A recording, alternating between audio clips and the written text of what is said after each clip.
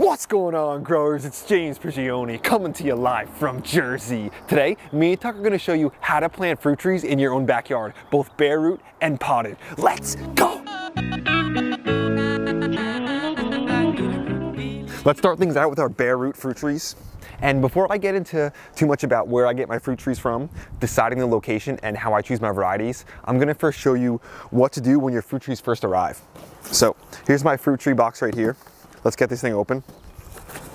And my fruit trees are ready to go into the ground today, but if your fruit trees aren't ready to go in just yet, you can delay the planting a little bit. The way you can do this is to actually just leave your fruit trees in a cool location, something like a cellar or a shed or even a garage, somewhere that's going to maintain a temperature of about 40 to 45 degrees. Anything below 60 will be okay. But what you don't want to do is bring in your fruit trees inside into a warm location. What that can do is actually wake the trees up, and that'll really make them less hardy when you do plant them. So that's what you don't want to do. You can leave your fruit trees in a cool location after you get them for like about 7 to 10 days. Anything longer than that, you don't want to do. And what we're going to do is open this box up, and at the bottom there should be a plastic bag where all the fruit trees are in, and then that should be wrapped in some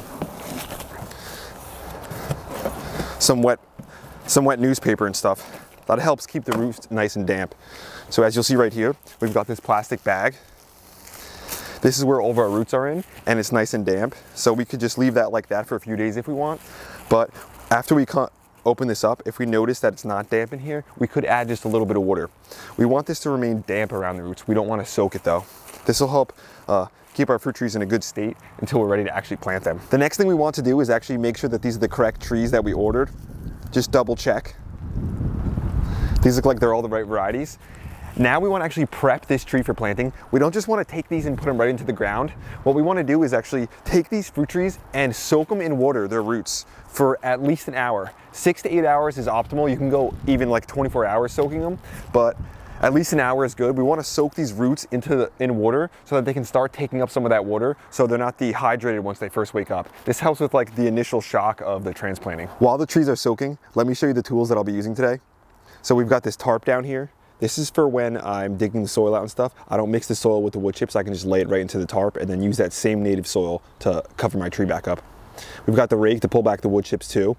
Then I have some mycorrhizal fungi right here. This is just to inoculate the tree roots with the mycorrhizal fungi. This works incredible with the transplant shock and just help to connect the trees all together with that mycorrhizal fungi. And I'm going to be using some cocoa coir also. So this is just to help build organic matter because I have such sandy soil. This will help the mycorrhizal fungi too because it loves organic matter. This is an inert medium, so it's not going to burn the roots or anything.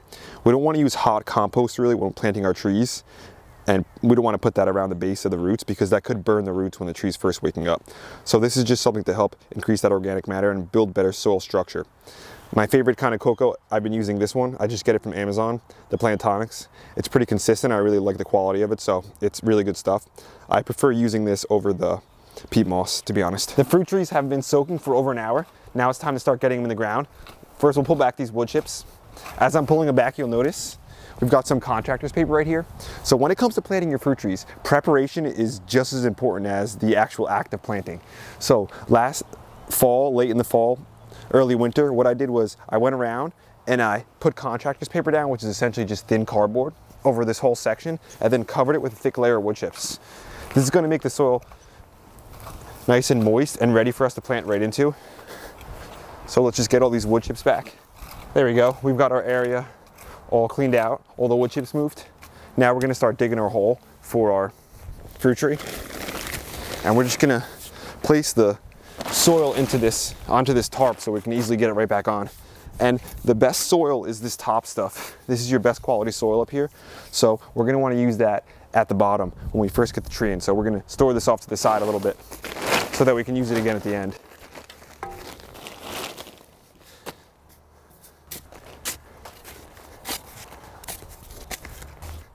So right here we've got a Liberty apple. This is what I'm going to be planting in this section right here.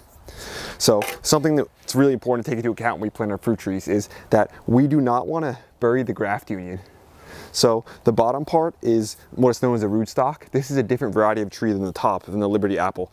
So we do not want this Liberty apple to root right here. So we have to make sure we keep this rootstock, the graft union, at least 2 inches above the soil. You can see where the tree was taken out, about right here. So we can bury it to that height. We're gonna bury just a little more, just to make sure we have at least 2 inches of that rootstock above the soil. So let's see what our height's at. We look like we can go down maybe a little bit more, so we'll take just a bit more out.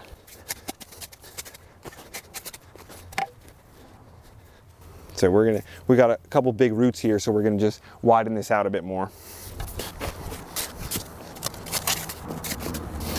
It looks better. See what we look like.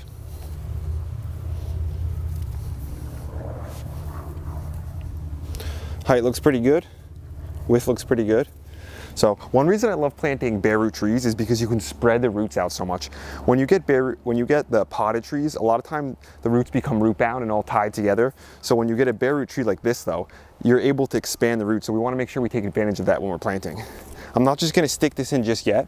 What I'm going to do is mix in some cocoa coir now. So this cocoa coir is an inert medium, but it's going to really help build the soil structure because it's a good natural amendment. This is really going to help because it's adding that important organic matter, and this is going to really help with the mycorrhizal fungi too when we get that in. So we're just going to put this at the bottom to help build the structure up a little bit because my soil is so sandy. Looks pretty good.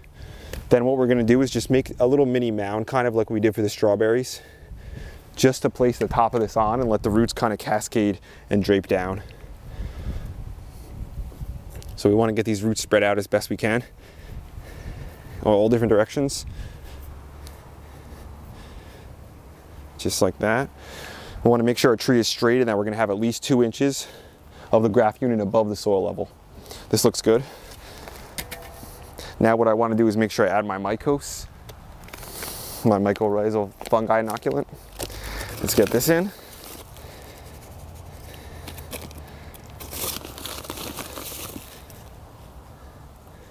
Let's use this liberally to get it on all the roots. Then we're going to take our best quality soil, the stuff we took out first, and we're going to use that at the bottom.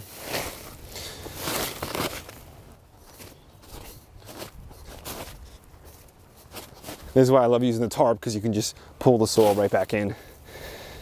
And now we want to make sure that this tree is standing upright and straight. Take a step back to look at it.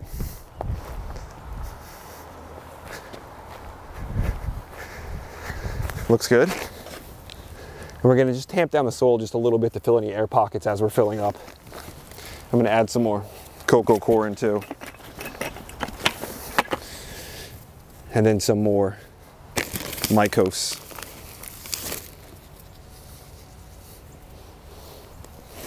Then we're going to keep backfilling.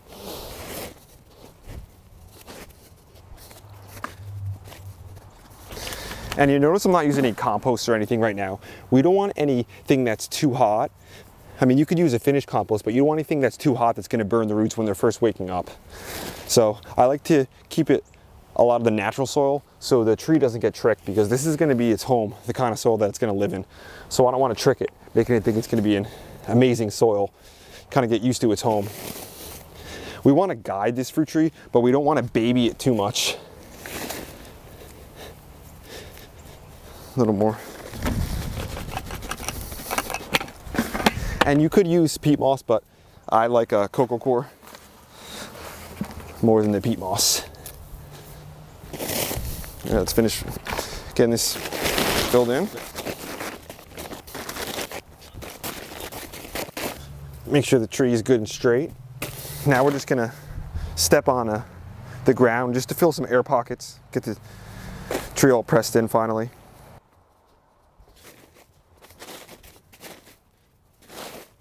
There we go, the tree is all done planted.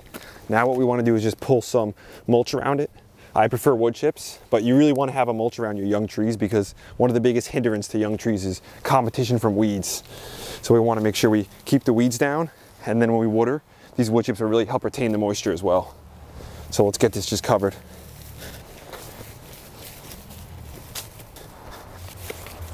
We'll get this all watered in, and then we'll make sure every couple weeks or so we come out here and make sure we give it a good deep watering the first year while the tree's young, just so it could easily adjust to its new home. There we go, the tree is all watered in, but we're not finished yet. We actually have to prune this tree before we're done. Because when this fruit tree was dug out by the nursery, it actually lost some of its roots in the process. So we want to make sure we're balancing the roots and the leaves back out. If we don't do any pruning, then in the spring and the summer, when this tree finally wakes up, it's going to have so many leaves and it's going to need a lot of water to support it, but there's not going to be enough roots to actually support the leaves at top. So we want to remove some of the top growth to balance the tree back out. That's what we're going to do. And when it comes to the apple trees, they get pruned to a central leader. That's what the focus of what we want to do, because if we do good pruning when the tree is young, that's going to help us later down the road, so we don't have to remove any big branches. It's also going to help let light in and help the tree to fruit more when it grows to the pattern that it fruits the best at. So what we want to do is have one central leader and some scaffold branches coming off the side. So as we look at this tree, we want to take it back to about 30 inches. So that's one of the first things we're going to do. So it's about up here. This here is going to be our central leader. We're just going to head that back a bit. I'm going to remove this side branch because it's too high and it's got a sharp branch angle. So we want to get some branches that have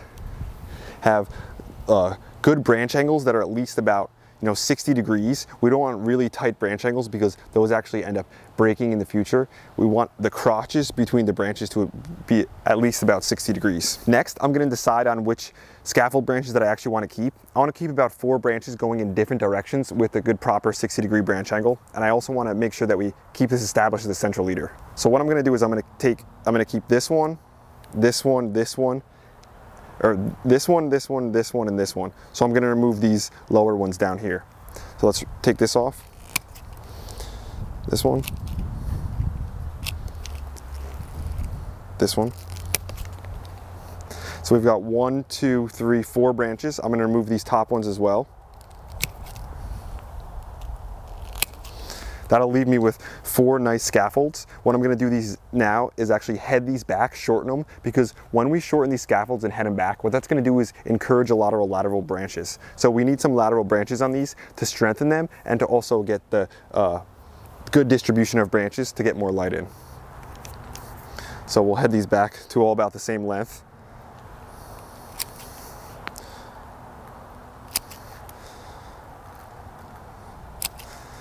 There we go. Now we've got 4 branches with some distance between and our central leader. So this tree is going to keep growing straight up, and in the future we're going to have a new row of scaffolds. We're going to have a gap of nothing, and then we're going to have a new row of these scaffolds branch up top just like that. Here's what the tree looks like when we're all finished planting. It looks beautiful. We've got our 4 main scaffolds coming out, going in different directions with some spacing between all of them. We've got our central leader headed back. So this fruit tree looks like it's all set up to grow excellent this year and then get into production in the future. If this was a peach tree, we would do the planting the same exact way, except when we were pruning, we would prune it to an open center. So we would essentially just take this top one off right here and allow the 4 scaffolds to be the main branches, and then there would be no central leader. So basically the same thing with peaches, but the pruning process is a little different.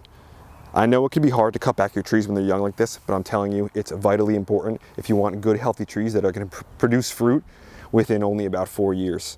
So when it comes to our fruit trees, we like the saying, first they sleep the first year, second year they creep, the third year they leap, and then the 4th year they usually fruit.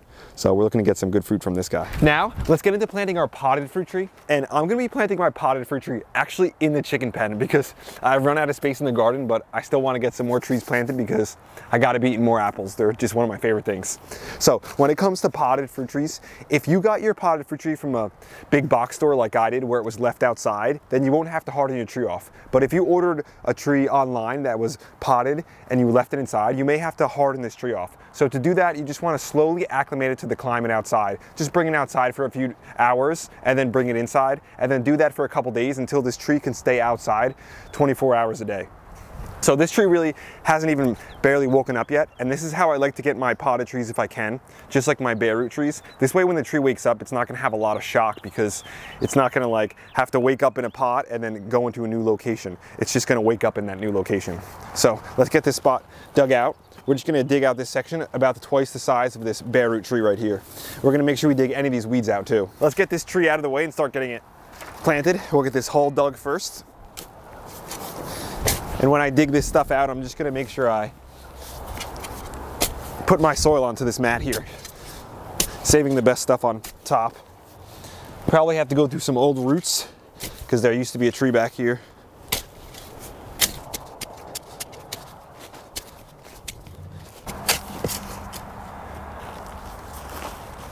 Looks deep enough, I think. Let's check the height with our tree. Deeper than we need, which is good. Gonna raise that up. And then we're gonna put in some cocoa coir. We're gonna put this cocoa in. It's an inert medium. We're just gonna do this because it's gonna help build the structure of the soil by adding this organic matter. This way, when we do things like add our mycos in, we're gonna help get that mycorrhizal association. And this is just gonna help the tree get adjusted to its new home easier, building that organic matter. I don't want to use like hot compost. Some finished compost is okay, but we don't want anything that's too hot because it can burn the roots of this young tree. So I'm gonna get this all mixed in good. Just like that, it feels nice. Check height again. Probably go up a little more still. I'm just gonna backfill with a little more sand. Till we get to the right height.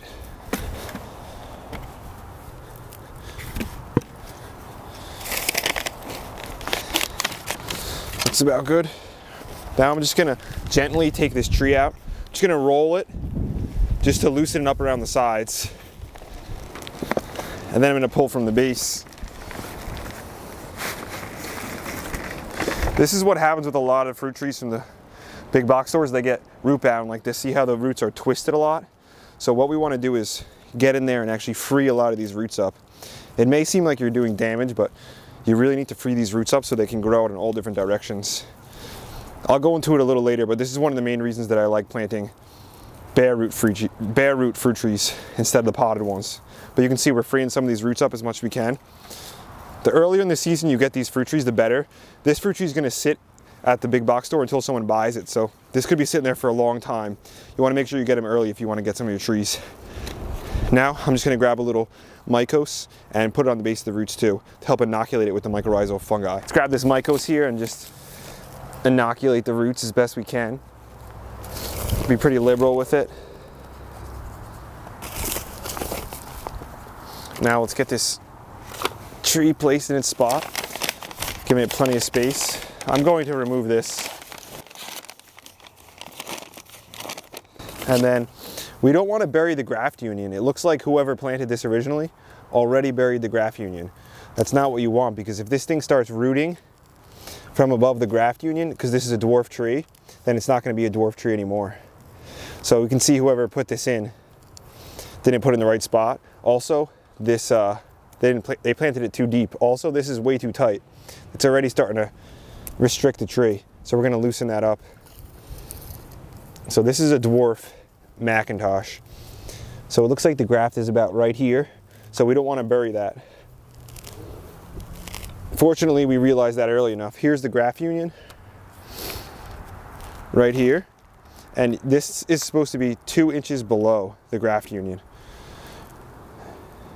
So here's our graft union right here.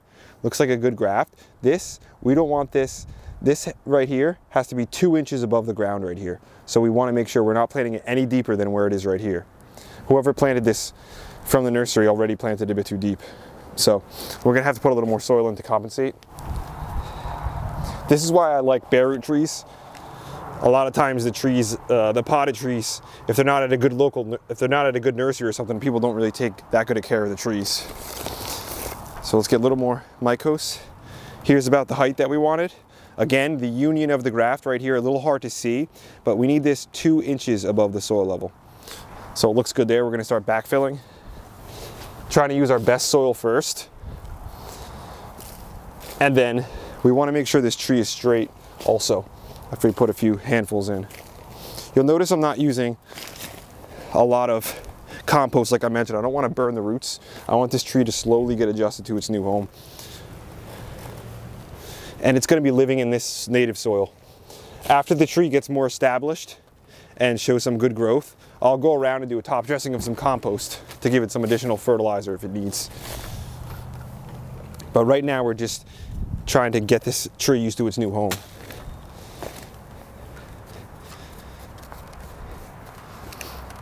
Come up a little more. So it's very important we never bury this graft union. If we were to bury the graft union, then the tree could root from above the union. Above the union is the Macintosh variety. That's not a dwarf tree. This tree right here is on a dwarf rootstock, which means it's not going to get bigger than 8 to 10 feet tall. If we let this root from above the union, this tree is going to get up to 20, 25 feet tall. That is not what we have planned for this location. The tree looks good and straight. Just going to try to step it in a little bit, stepping it on the soil just to push it down a bit, fill in some of the air gaps.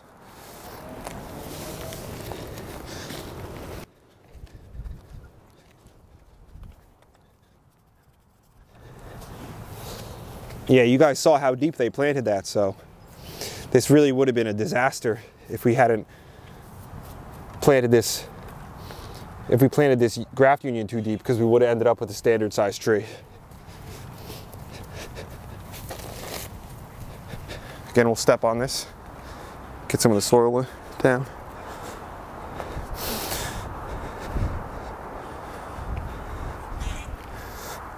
Looks pretty good. Now I'm just going to water it in a bit. Then we'll make sure we put a nice thick mulch down. Fruit trees really do not like living in sitting water, so you want a spot that drains relatively well. Fortunately, I have pretty sandy soil. I also help mix in some of that cocoa core, that organic matter too, which will help with the structure of my soil. So this will drain relatively well, just how we like it. And you also want a location that gets full sun for your fruit trees, because lack of sun is what actually creates a lot of problems with your fruit trees regarding fungal issues and all different kinds of things like that. So direct sun to your fruit is actually very important for healthy fruit trees. Again, look at that graft union spot. Thank God that we knew to bury that not as deep as it was, because we would have ended up with a standard tree. So we want to make sure we keep that above the soil, and that's as deep as, we never want to plant it any deeper than that. Now we're going to go around and put a nice thick layer of wood chips around it, because one of the big deterrents and one of the things that sets back young fruit trees are weeds. So we don't want any competition with this young tree. Now, let's start getting this tree covered up. I'm going to use actually just a little bit of some of my homemade soil. This is just compost and some cocoa core. I'm going to put it just at the top to give it a bit of food once it wakes up. Not much, just a little bit. Because you can see some of the roots are high in this location because they originally buried it too deep. So we're just going to try to fix that a bit. Just that much. Now we're going to put a nice thick layer of wood chips. This is really going to help retain the moisture for the tree as it starts adjusting into its new home. A nice thick wood chip mulch, or any kind of thick mulch around a young fruit tree, is very important. Like I mentioned, one of the huge drawbacks to young fruit trees is, or one of the things that hinders them a lot is competing with weeds and stuff. So we don't want any competition for this young tree.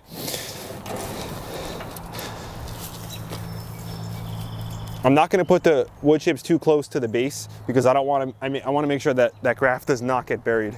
That's very important.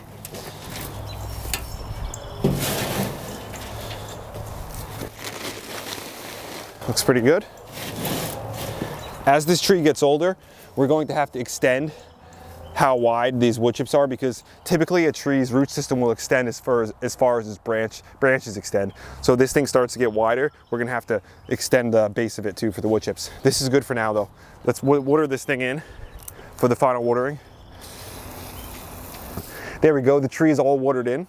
It's finished planting, but we're not finished with it yet. What I'm gonna do is similar to the bare root tree. I'm going to be pruning this tree now, for a couple reasons. The first reason I want to prune it is because it did go through a good amount of shock, so I bet it lost some roots through this whole process. What I want to do is take out some of the top so there's not too many leaves and we have enough roots to support the leaves essentially. What I also want to do is set this tree up, the structure of it, for the future. These apples grow in a central leader, so I want to make sure I prune when it's young to remove some of the branches that I don't want there in the future. If I take them out when they're young, then I don't have to cut out big branches in the future. It'll be less stress on the tree. So what we want to have is one central leader going straight up, and then about 4 scaffold or side branches coming off at a pretty decent branch angle. So when I look at these, I want to keep this branch here, this branch, this one, and this one. So I'm going to remove all the ones that I don't want. So this is a good branch, this is a good branch, this and this. So we're going to take out this lower one here. Just make sure you get the right branches here, because you can't go back after you cut them. So I want to take out these high ones, especially these ones, because this branch angle right here is very tight. The crotch is a small branch angle, something like 30 degrees. We want at least 60-degree branch angle between the main stem and the side branches. So we're just going to cut this one out here. We're going to cut this one out as well. We're going to let this one be the central leader. We're going to cut out this side branch here.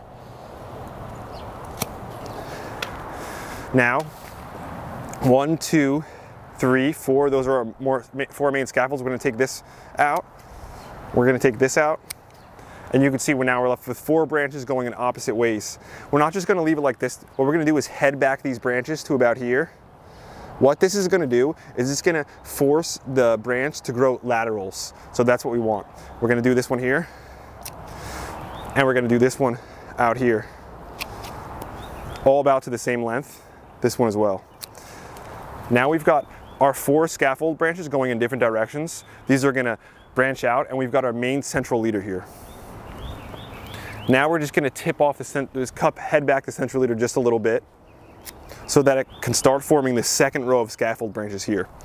So when you're getting your fruit trees in, it's so important to get them pruned to the right shape early on, so that you save a lot of that, save a lot of cutting away of the beneficial wood in the future. So pruning the tree to the right shape like this when it's young will be super helpful. We won't have to remove some of those big branches that are in the wrong locations later on. It's good to get them out early. And the root system will be larger than the leaves up top, so this tree will just immediately start to go right into good, healthy, and big growth. And soon we'll be able to get this fruit tree producing. This tree that I just planted is a Macintosh. It's an apple, and it's on a dwarf rootstock.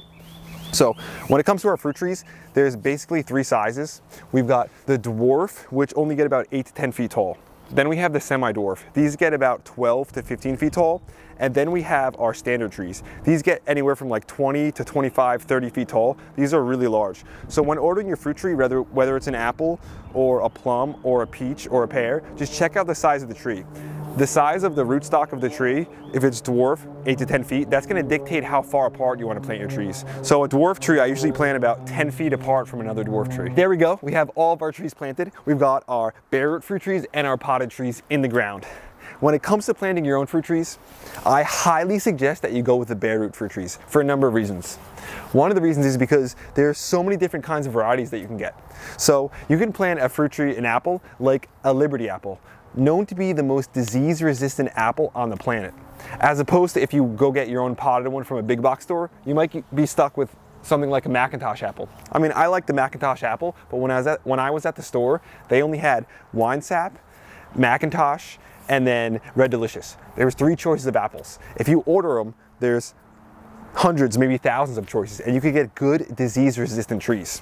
Another reason that I love the bare root trees is because when I plant them, they're not going to be root bound. So I know that they're going to be able to grow healthy in all different directions, their roots. As opposed to the bare root trees, sometimes you just don't know. You don't think the tree's root bound, and then you get it home, you pull it out, and the thing's just a mess. So that's just another negative thing about the potted fruit trees.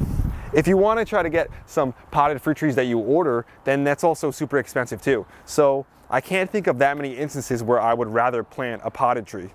When it comes down to it, I think bare root trees are the way to go. Sometimes the trees may be a little younger, but that also ends up being a pretty good thing.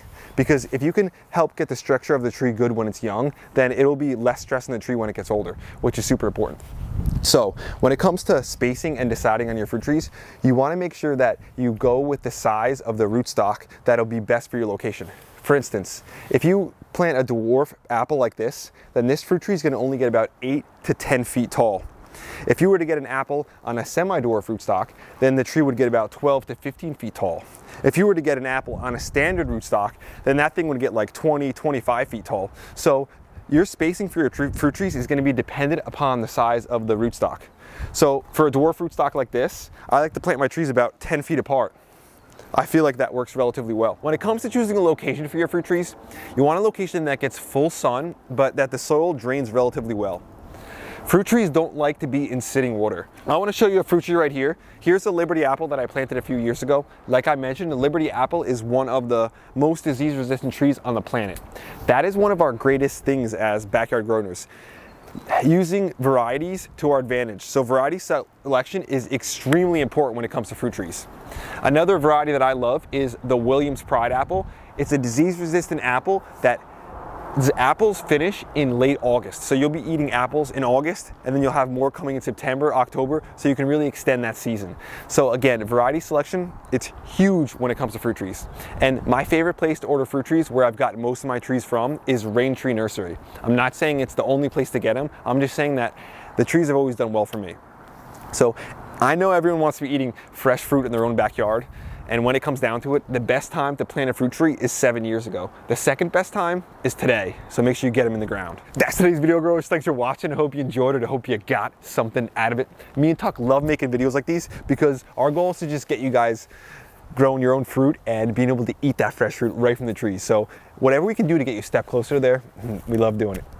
There's nothing like being able to go outside to your own garden, grabbing a fresh apple, grabbing a fresh peach, just eating that thing right off the tree and not even really having to wash it. It's like something that brings me and Tuck so much joy, and we want to try to share it with as many people as possible. If you guys enjoyed the video though, hit the like button, hit the subscribe button, share it with your friends. Don't forget to check out the merch down low. And before we let you go, we wanted to thank one of our new channel members, Jessica Simmons. Thanks for being a part of Team Grow. It means so much to me and Tuck that you're willing to contribute, and we just hope that we can try to give you back as much value as possible to try to give you what you gave to us. So me and Tuck will be back again with another one real soon. The weather turned a little bit, but this is just typical for spring. It just happens to be the best time to get the fruit trees into the ground.